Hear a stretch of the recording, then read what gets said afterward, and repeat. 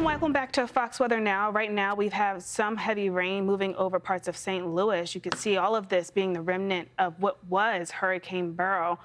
Thankfully, things are quiet to the south, not so much to the north. We do have a new update for you, a tornado watch being issued throughout parts of southern Illinois, back towards Kentucky, as well as Indiana, and northern portions of Tennessee that do include Nashville. So we're watching these areas very closely. Bowling Green, for example, just off towards the east of you, there is a tornado warning already active. So things are becoming very active as we go through the afternoon. It is hot, it is humid, and on top of that, we do have a lot of instability in place as Beryl continues to track off towards the north.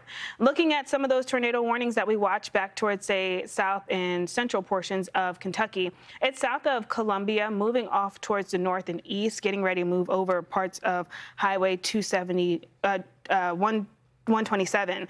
But we look at this particular thunderstorm in itself, not that tight knit. I'm curious what the couple it looks like. Okay, so not that great either, but nonetheless, at one point there was some rotation popping up here on the radar. You could see it a little farther back with the last couple of scans that prompted this tornado warning, and it was extended until 2:45 Central Time. So if you're in areas like Adair, back towards Cumberland, back towards Russell, this is going to be a zone for you to kind of get into your safe place now until this warning lets up. I know it's radar indicated, but nonetheless, if there is a tornado there, we want you to be safe.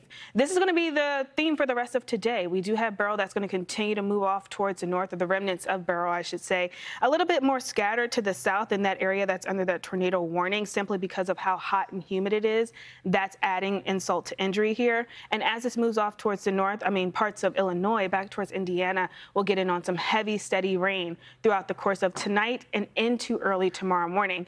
That being said, it does look like we have a swath of heavier rain that's going to be moving through, anywhere between 2 to 3 inches of rain and upwards of 3 to 5 inches of rain to areas like Chicago and Grand Rapids, as well as Detroit. So we'll watch these areas into early Wednesday.